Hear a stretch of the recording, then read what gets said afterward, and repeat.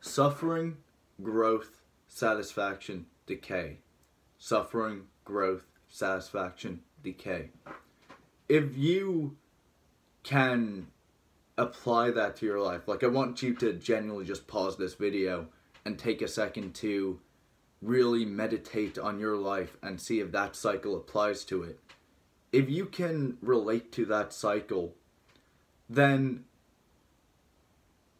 you're probably aware of what I'm about to talk about. And in this video, I want to discuss how we can use this cycle to bring us a sense of peace almost. Because being aware of the cycle lets us be at peace in whatever stage of it we're at. So let's say, right, you're in the suffering right now, like you're in the low part. Alright, my cat's just making noises. So let's say you're in the low part, right? Have peace knowing that the cycle will bring you back up.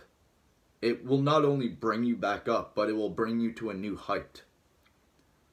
If you're in the decay part, prepare yourself mentally. Understand that you're about to suffer and learn to be at peace with that, because you know that you're gonna experience new heights.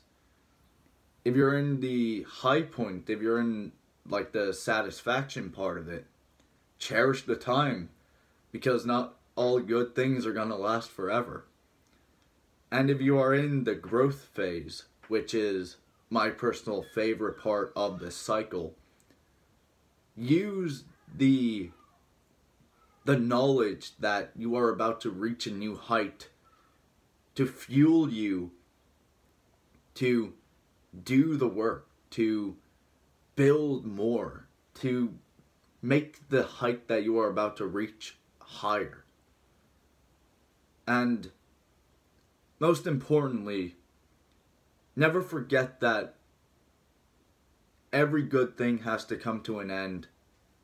So does every bad thing.